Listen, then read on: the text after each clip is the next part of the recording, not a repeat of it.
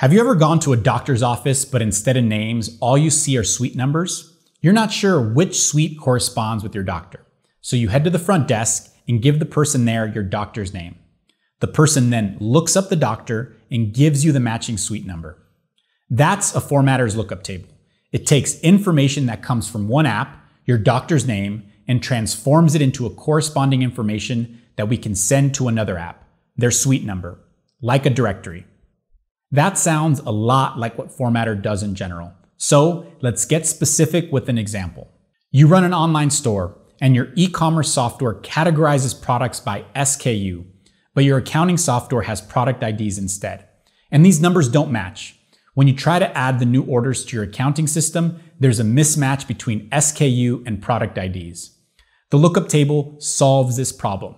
When you create a table that matches each SKU with its corresponding product ID, Zapier can send each purchase to your accounting files without having to worry about the confused information. To use the lookup table to solve this, we need to understand a few fields. First, there's the lookup key. This would be the SKU for the just purchased product that triggered your Zap. This is the information we get from your previous step, usually, but not always, your trigger step. Next is the left column, the key. The key would be all of your SKUs. It can be one or many rows of options. Then there's the value, the right column. This would be the product ID in your accounting app. This is what the lookup table matches your lookup key to. And finally, the fallback option is here in case there isn't a match with any of the options.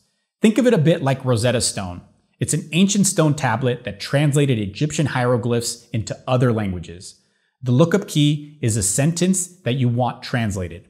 The key is the book that contains a ton of sentences, and the value is the translation of the sentences. And the output of this step is the translated sentences.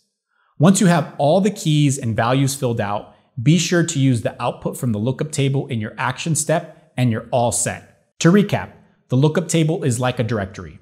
When your app information doesn't quite line up, the lookup table is like your Rosetta Stone. It pairs mismatched information, so if you get an SKU from your e-commerce app, Zapier can turn it into a product ID for your accounting app. It's okay if you need a break. This was a lot of information. We'll see you in the next lesson for some more Formatter. If you enjoyed this video, make sure to hit the like button below, and if you're new to this channel and like content like this, consider hitting the subscribe button if you haven't already. Thank you for watching, and we'll see you in the next video.